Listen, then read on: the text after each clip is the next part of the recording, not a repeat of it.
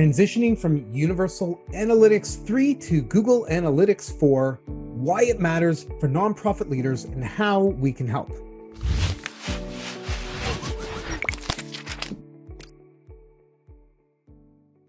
Hello and welcome to the Nonprofit Digital Success Podcast. I'm your host, David Paseric, and today we have an exciting and informative episode for you. We're going to talk about Google Analytics and the transition from Universal Analytics 3 to Google Analytics 4, and why this matters for nonprofit leaders.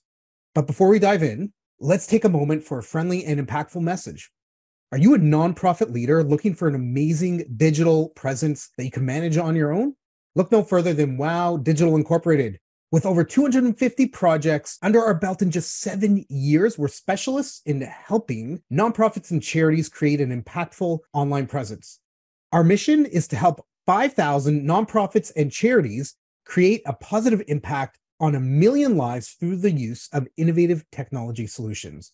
We understand the unique challenges that nonprofits face, and we're here to help you overcome them. If you're like most of our clients, when they first come to us, you're struggling with your website, you're short on time, you're looking for expert help and support, Wow Digital is your go-to partner.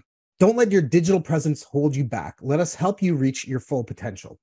To get started, visit wowdigital.com, book a free consult today.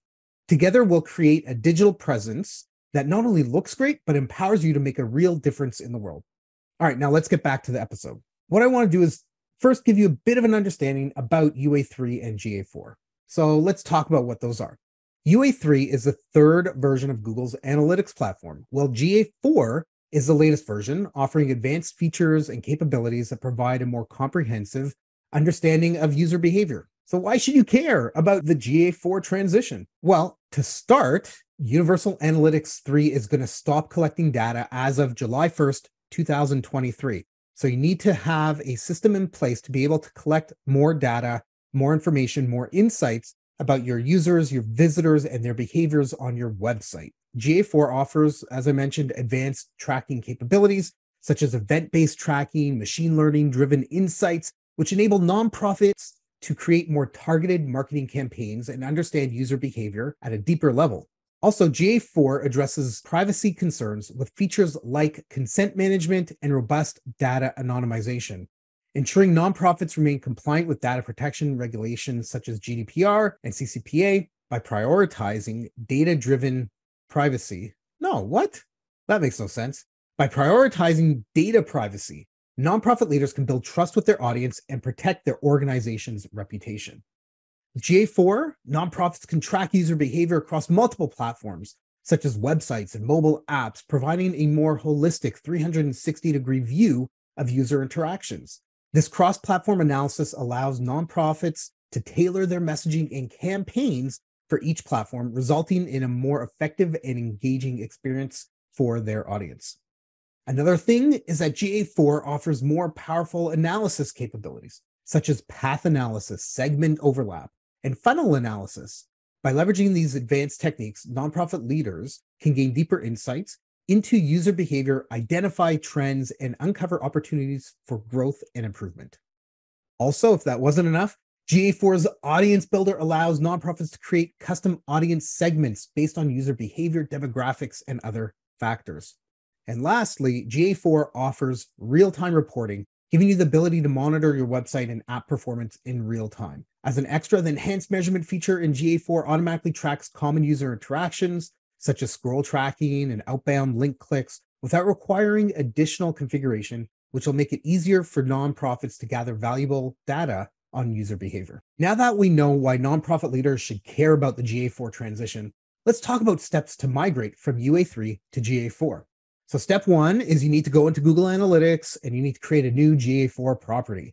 So you sign in analytics.google.com and create that property. This will allow you to create data in parallel with your existing UA3 property, which will make the migration process more smooth. What you then need to do is set up data streams. So configure data streams for your website or your mobile app in the new GA4 property, and this will allow you to collect data from your online platforms. The third thing you need to do is to configure events and conversions and identify key user interactions and conversions that you want to track in GA4. Set up custom events within GA4 to ensure you're capturing your essential data. Step 4 is to implement the tracking code. So all you got to do is update the tracking code on your website and mobile app to include both UA3 and GA4 tracking codes.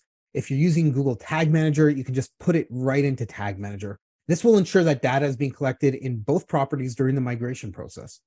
Step 5, review and compare data. Monitor both UA3 and UA4 properties for at least a month to ensure data consistency and accuracy. Compare the data and identify any potential discrepancies or any issues that might need to be addressed.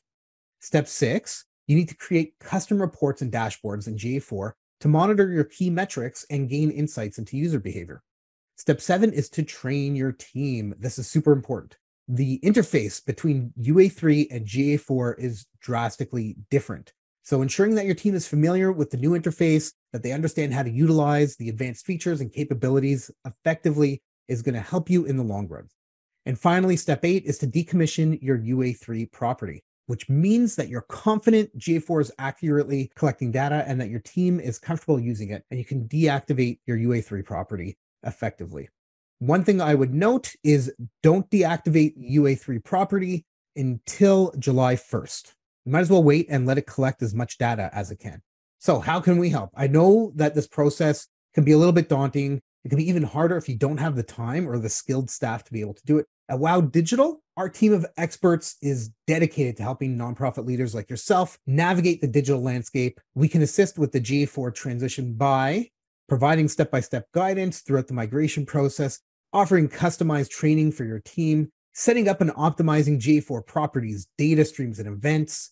We can monitor and troubleshoot data discrepancies during the transition. We can help leverage GA4's advanced features to drive better results for your marketing efforts and allow you to make data-driven decisions to benefit your nonprofit organization. So there you go. There you have it. Those are 5 ways that we can help you with this. Transitioning from UA3 to GA4 is crucial for any nonprofit, and our team is here to help. If you have any questions, if you need assistance with the transition, feel free to reach out by going to wowdigital.com/consult. So that's it for today's episode. If you found this information helpful, please subscribe, rate, review our podcast, help us reach more nonprofit leaders just like you. Until next time, keep on being successful.